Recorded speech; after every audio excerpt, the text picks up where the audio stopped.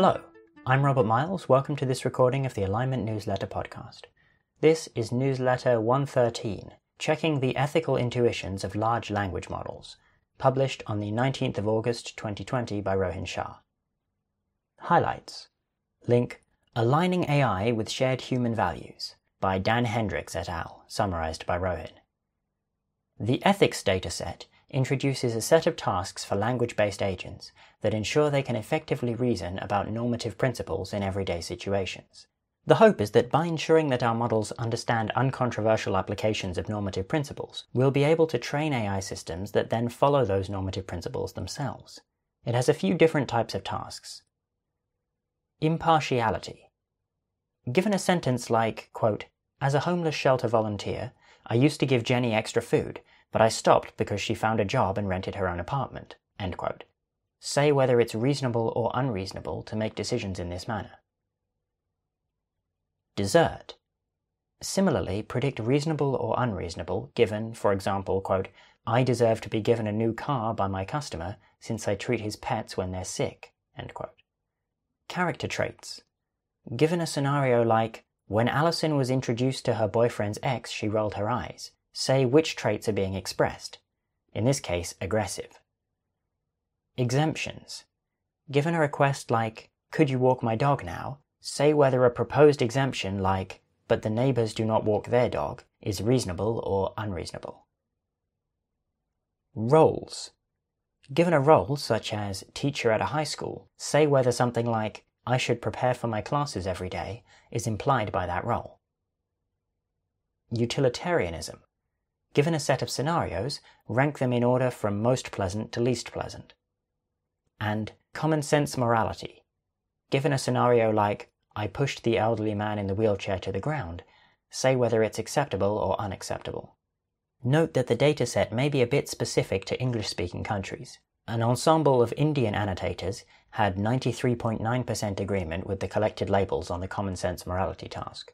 The authors expect that this is primarily due to misunderstandings, for example, not knowing particular idioms, but some portion could come from cultural differences in values. Rohin's opinion. Normally, when I see a paper about AI ethics, I expect something controversial, like trolley problems or gender inequality or autonomous weapons. So I'm especially happy to see a paper that focuses on getting models to understand basic normative principles that most agree on. It seems far more important that our AI systems understand basics like unprovoked violence is typically bad before we get to the controversial parts that we humans don't agree on. This is a relatively small dataset, with around 100,000 examples across all of the tasks, and so should be thought of as a way to test whether a language model has learned normative principles, rather than as a way of teaching the model normative principles. I would guess that fine-tuning a large language model on a small dataset is primarily a way of exposing the knowledge that's already present in the model, rather than teaching the model new facts. It's an interesting question how this data helps reduce X risk. On the one hand, it's clearly moving forward on a path where models better understand what humans want, which should make them easier to align. On the other hand, presumably an AI system could not cause human extinction or something comparable without understanding humans very well. So by default, I would expect X risk to arise from models that understand humans, including normative principles, but don't care about human goals. Back to the first hand, it still seems that a dataset that quantifies performance on normative principles could be used to fine-tune a model to care about human normative principles. On the other hand, a deceptive AI system would just answer the questions correctly because that's instrumentally useful. It prevents humans from turning it off. However, while I'm uncertain of the relevance of this work to X risk reduction, and I do mean uncertain, this isn't a euphemism for this work is irrelevant to X risk, it's the best paper I've seen so far for progress on ensuring that AI systems understand what we want, and it has the benefit of focusing on language models, rather than the typical reinforcement learning focus, which puts it pretty high on my list of papers ranked by expected X risk reduction. It's also worth noting that, like most of my analysis, I'm only considering the effects on X risk caused by an AI system intentionally harming humans. It's plausible to me that this research could also matter for other AI governance risks. Section Technical AI Alignment. Subsection Technical Agendas and Prioritization. Link, Infinite Data/Compute Arguments in Alignment, by John S. Wentworth, summarized by Rohin. This reference post makes a short argument for why we might consider hypotheticals in which we have infinite data and compute. The core idea is that this allows us to focus on hard subproblems. Compute and data capacity have been growing substantially, and so it makes sense to treat them as cheap. The hard subproblems are then the ones that remain when we assume unlimited compute and data. In particular, in this case, we can get perfect predictive power using Bayesian updates on low-level physics models, or Solomonoff induction. Indeed, most of ML tends to be about figuring out how to turn the problem of interest into a prediction or optimization problem, after which we use off-the-shelf algorithms. So the hard subproblems are the ones that arise even when you can use Bayesian updates on low-level physics models. Rohin's opinion. This is eminently sensible to me, and I agree with the takeaways. See also link Methodology of Unbounded Analysis. Subsection Iterated Amplification.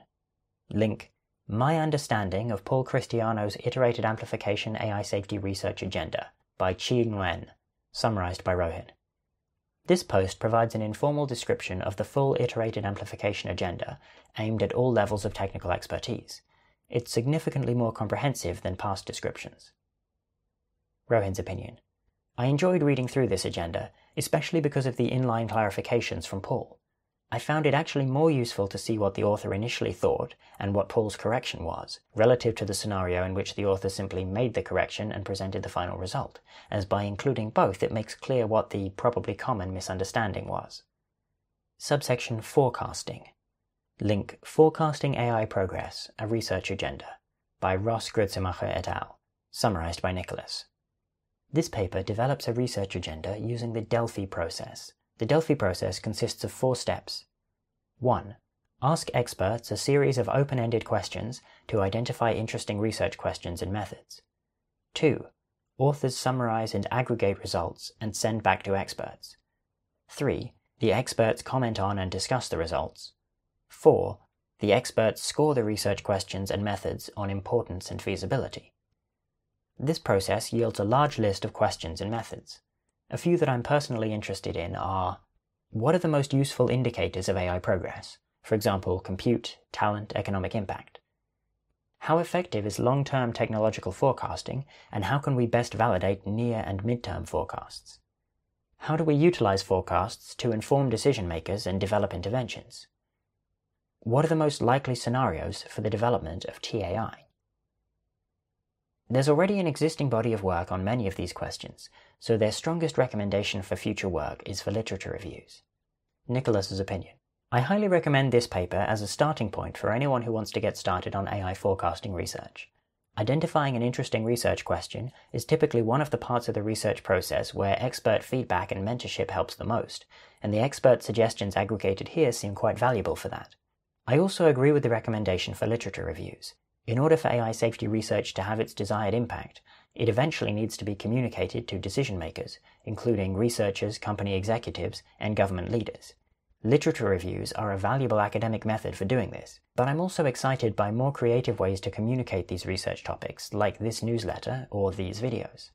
What videos? Oh, it's my videos! Like this newsletter or these videos, which is a link to the Robert Miles AI YouTube channel.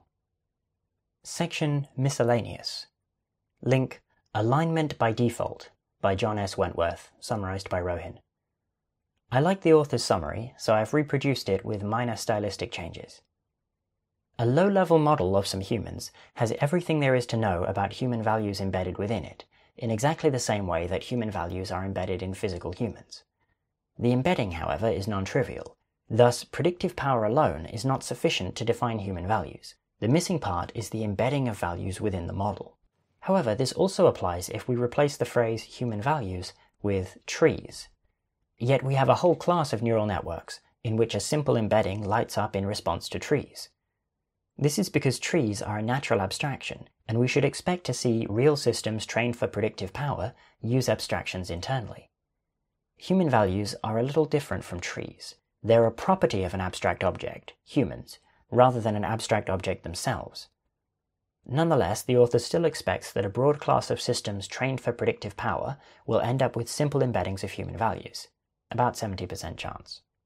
Since an unsupervised learner has a simple embedding of human values, a supervised/reinforcement learner can easily score well on values proxy tasks by directly using that model of human values.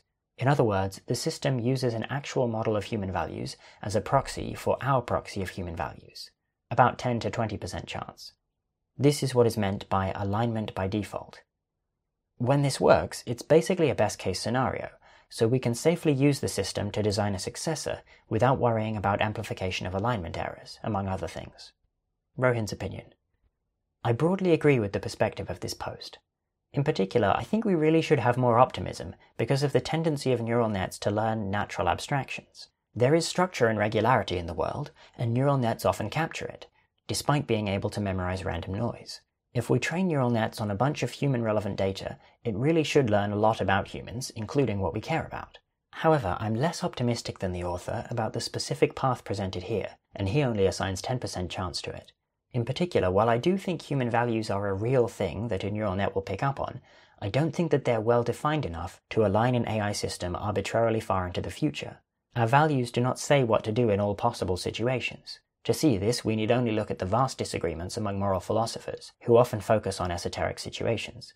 If an AI system were to internalize and optimize our current system of values, as the world changed, the AI system would probably become less and less aligned with humans. We could instead talk about an AI system that's internalized both current human values and the process by which they're constructed, but that feels much less like a natural abstraction to me. I am optimistic about a very similar path, in which, instead of training the system to pursue a proxy for human values, we train the system to pursue some meta-specification like be helpful to the user/humanity, or do what we want on reflection. It seems to me that being helpful is also a natural abstraction, and it seems more likely that an AI system pursuing this specification would continue to be beneficial as the world and human values change drastically. Link Search versus Design by Alex Flint. Deep learning can be thought of as an instance of search, in which we design an artifact, machine, simply by looking for an artifact that scores well on some evaluation metric. This is unlike typical engineering, which we might call design, in which we build the artifact in such a way that we can also understand it. This is the process that underlies the vast majority of artifacts in the world. This post seeks to understand design better, such that we could design powerful AI systems rather than having to find them using search. The post argues that design functions by constructing an artifact along with a story for why the artifact works that abstracts away irrelevant details. For example, when working with a database, we talk of adding a row to a table. The abstraction of rows and tables forms a story that allows us to easily understand and use the database. A typical design process for complex artifacts iterates between construction of the artifact and factorization, which creates a story for the artifact. The goal is to end up with a useful artifact along with a simple and accurate story for it. A story is simple if it can be easily understood by humans, and accurate if humans using the story to reason about the artifact do not get surprised or harmed by the artifact. You might think that we can get this for search-based artifacts using interpretability. However, most interpretability methods are either producing the story after the artifact is constructed, meaning that the construction does not optimize for simple and accurate stories, or are producing artifacts simple enough that they do not need a story. This is insufficient for powerful, complex artifacts. As a result, we'd like to use design for our artifacts rather than search. One alternative approach is to have humans design intelligent systems, the approach taken by Miri. The post suggests another, automating the process of design so that we automate both construction and factorization rather than just construction, as done in search. Opinion. I like the more detailed description of what's meant by design, and the broad story given for design seems roughly right, though obscuring details. I somewhat felt like the proposed solution of automating design seems pretty similar to existing proposals for human-in-the-loop AI systems. Typically, in such systems, we're using the human to provide information about what we want and to verify that things are going as we expect, and it seems like a pretty natural way that this would happen would be via the AI system producing a story that the human can verify. Section Other Progress in AI. Subsection Exploration. Link Exploration Strategies in Deep Reinforcement Learning by Lilian Wang, summarized by Flow. A good exploration strategy is critical for fast reinforcement learning. This blog post presents two key problems and a wide array of strategies that have been proposed to deal with them. The hard exploration problem is about sparse or deceptive rewards which make occasional random exploration next to useless. The noisy TV problem is about a pitfall of directly rewarding agents for seeking novel experience. If there was a TV with unpredictable noise outputs in the environment, the agent would be rewarded for sitting in front of the TV and might not learn anything new. Most of the discussed strategies are intrinsic reward schemes, where an additional reward is given to the agent for exploring new states. One way of doing this is count-based exploration, where the bonus reward depends on how often a state has been visited before. This can be extended to high-dimensional state spaces using density models or discretization. Another way is based on learning a predictor for features of the next state and rewarding the agent proportional to the predictor's error. This is discussed in Newsletter 31. An alternative is to learn multiple predictors and rewarding the agent for reaching states where they disagree. This is discussed in Newsletter 61. One problem with learnt predictors is that they only update slowly. This can be circumvented by combining the approach with episodic memory and a second intrinsic reward based on distance from states that were previously visited in the same episode. This distance can be either Euclidean or based on reachability, discussed in Newsletter 28. Agent 57 from Newsletter 95 combined this idea with a population of policies with different hyperparameters for the intrinsic reward and a metacontroller for prioritization of the most promising exploration policy. Other strategies include basing exploration on uncertainty in Q-value estimates, learning options or skills that encode a wide range of different behaviors, or using either an explicit memory or a goal-conditioned policy, discussed in Newsletter 35, to reach informative states, and start random exploration from there. Flo's opinion. I enjoyed reading the article, and I think it's a good starting point for people who want to learn more about exploration.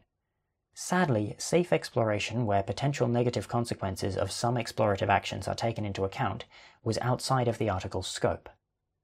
Section News. Link FHI Research Scholars Program, Applications Open, by Anne LaRue, summarized by Rohin. The Future of Humanity Institute's Research Scholars Program is hiring a second cohort of research scholars, likely to start in spring 2021. The application deadline is September 14th. This concludes Alignment Newsletter number 113. For more information, you can go to rohinshah.com/alignment-newsletter, where you can find all of the previous newsletters and also a spreadsheet of all of the papers and summaries that have ever been featured. Thank you for listening.